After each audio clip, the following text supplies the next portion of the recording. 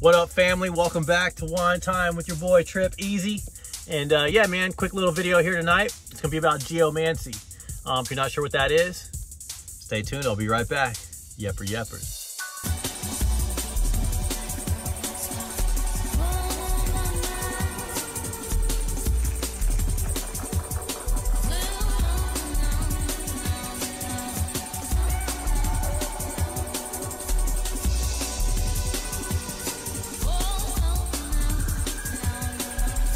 So what's up, fam? Yeah, quick little video here.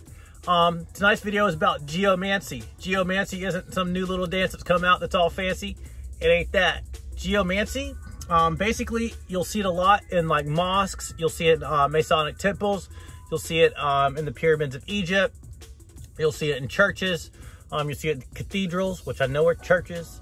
But yeah, so geomancy is basically an architecture design as far as like the cuts and the angles and the measurements of the building to embody a certain energy or a certain frequency or a certain intention. You'll see this if you go, I don't know, I don't want to give a whole lot of people sacred knowledge because I believe that that is theirs.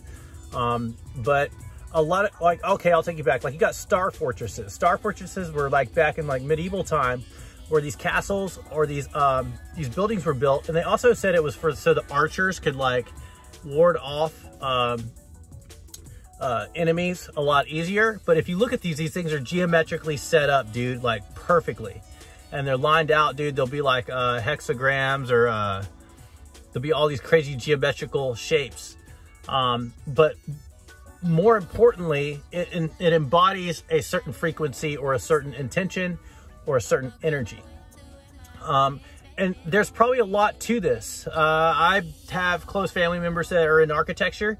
I want to pick their brains a little bit about this, but I'll have to maybe pick the right time to get into that. But I think there might be something to that. Or even, you know, like the golden ratio. If you know what the golden ratio is, it's the Fibonacci sequence. I talk about this a lot because it's kind of was my revelation. I'll probably make a whole video just on this. It was where I was able to understand, like I was always taught you have to have faith, that you have to just believe in a God that's out there. But when I started learning about the Fibonacci sequence, I'm like, okay, wow, okay, there's a fingerprint on everything from your eye to your fingerprint. Your fingerprint spirals out to this perfect number. It's called the golden ratio. The Greeks learned about this. This goes all the way back.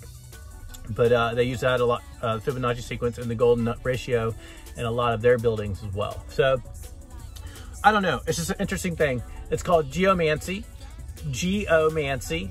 And you can kind of go look into this. There's tons of videos on it. And it's interesting, you know, and I don't want to give away anybody's design or anything. Like, I think it's pretty obvious what a lot of these places are set up, you know, how they're set up. But yeah, it's an interesting thing. Go look into it.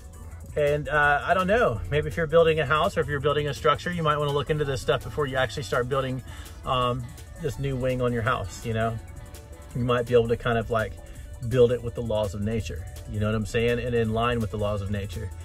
So it might be a little more harmonic on that level. So yeah, man, just a quick little video on geomancy. Hope you guys enjoyed that real quick here.